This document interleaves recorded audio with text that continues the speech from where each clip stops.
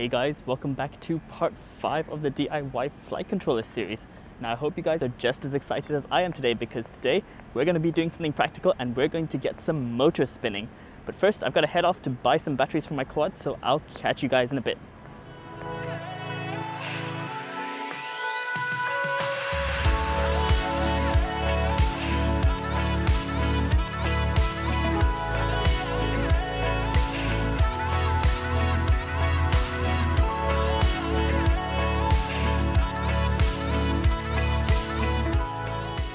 So it has been 1 week since I recorded that snazzy introduction, and well, the past week trying to get these BL-Heli 32 ESCs to spin has done my head in, and to be honest, I haven't got it spinning with BL-Heli 32. Now please don't click away, because I have got this working with BL-Heli S, but just not BL-Heli 32. Now I don't actually know what I'm doing wrong, because I've scoured like blog posts and things to figure out how exactly to get motors spinning with DSHOT, and that works fine on BL-Heli S, but when I run the exact same code on this, it just does not want to spin. I can get it to arm, but just not spin, and it's beside me why it doesn't even work. But, well, that's that. I know for a fact that the hardware on this board is fine as well, so it's not that. Anyways, jumping straight to it, what on earth is DSHOT? Well, DSHOT is a digital protocol that your flight controller uses to talk to your ESCs to tell the motors how to spin, essentially. And DSHOT consists of a 16-bit frame. Now let me actually flash up a DSHOT frame on the screen so you guys know what I'm talking about. Right, so this is what a DSHOT packet looks like. It consists of 16 bits. Now each bit is exactly 1 over the DSHOT speed long. So if you're running DSHOT 600, a bit is about 1.67 microseconds, twice as long for DSHOT 300 and twice as long again for DSHOT 150. A logic level 0 looks like a pulse width of about 37.5% high, whereas a logic level 1 looks like a pulse width of about 75% high. So the first 11 bits of your DSHOT packet are the actual throttle value. Now this can range from 0 all the way through to 2047. The next bit is called a telemetry bit, and the way this works is if this is a 1, then the ESC knows to output some sort of telemetry signal. The final 4 bits are a cyclic redundancy check, and the way you calculate this is you take the exclusive OR of the 3 4-byte nibbles from the previous 12 bits. So let's focus on the first 11 bits. Like I said, this ranges from 0 all the way through to 2047. Now the first 48 values, so 0 through to 47, are reserved for special DSHOT commands. I think these are things like disarm your motor, change the motor direction, or beep the motor, but they're not actually throttle speeds. Your throttle speeds are the values 48, which consists of a throttle speed 0, all the way through to 2047, which is your max throttle speed, right? So how do you actually arm a DSHOT ESC like this? Well, when you first power it on, you're going to hear a series of 3 beeps like this. Well, this. If you can hear that. Well, those 3 beeps basically just say that you've powered on your ESC. If you then send it any throttle value, literally any throttle value, you'll hear this beep. You see that extra beep? Now that beep basically says that it's detected what communication protocol you're using and it's happy with that, but it's not yet armed.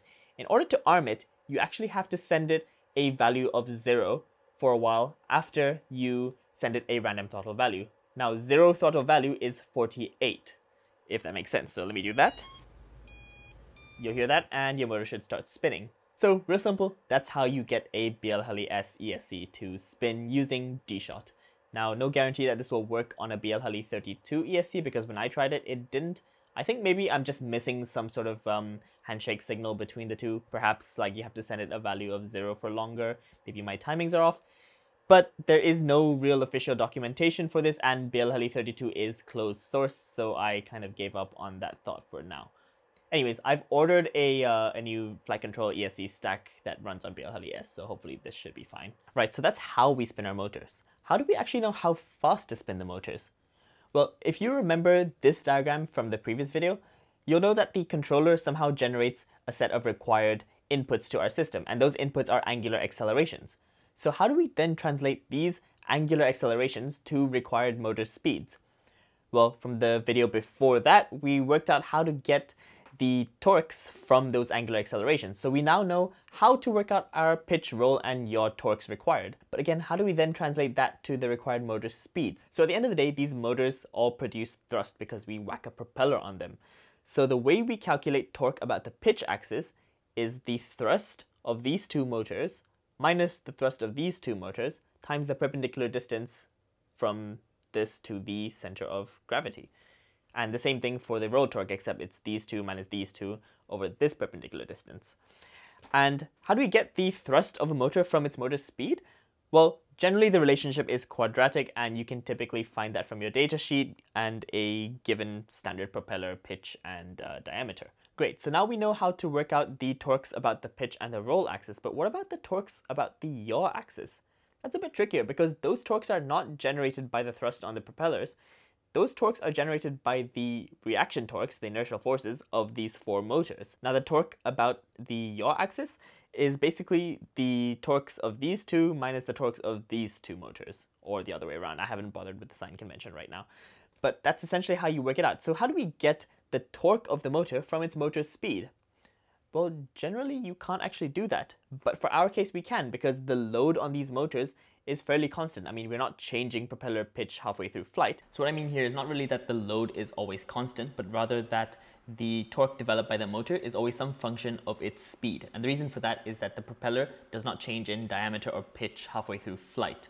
So if the propeller's thrust is a function of motor speed, then it should make sense that the torque is also a function of the motor speed. Again, this is because the propeller itself does not change halfway through flight.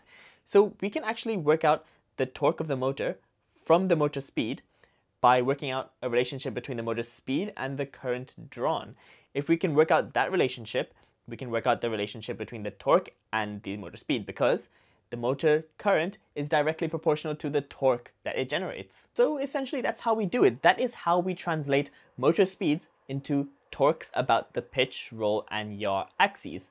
And we also have a way to convert those torques into angular accelerations, and those angular accelerations are the input into our quadcopter block of this system. So hopefully you guys should be able to spin some motors now using BL Heli-S ESCs. If you're following this along at home with an Arduino or an ESP32 or an STM32 or whatever microcontroller, there are a million and one ways to implement this. The personal way that I did it was I used PWM with the DMA to vary the duty cycle. But there are a million ways to do this. You could just bit bang this, or you could use interrupts or whatnot. Anyways, I hope that was useful for you guys. And in the next video, we're going to work out how to read user input from the receiver. And I have got this working this time, so I'll catch you guys next time.